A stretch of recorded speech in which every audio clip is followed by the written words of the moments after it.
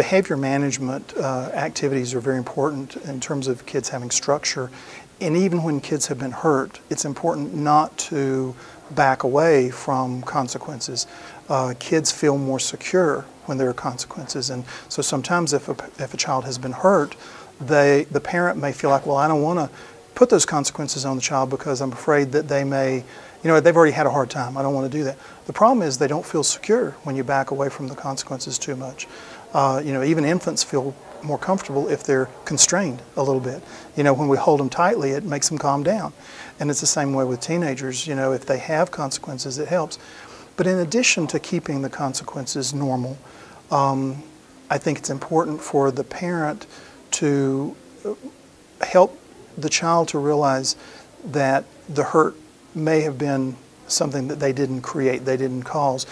But even if they've done things that they shouldn't have done, you can have consequences and still say to that child, I love you. And nothing's going to make me love you any more than I ever did, and nothing's going to make me love you any less than I ever did. And so that unconditional love, despite the fact that you give consequences, is important. Most of the work that I do with families and with children is to try to help the child to perceive themselves differently, though. It's like putting somebody else in their shoes, seeing it from a different perspective. Because when we see ourselves differently, we change.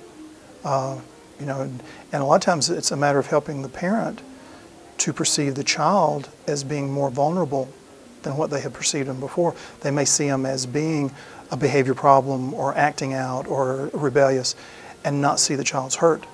And if I can help that parent to see that this kid is hurting on the inside, that helps. Now, I don't tell them to back away from the consequences, but in applying the consequences to be compassionate.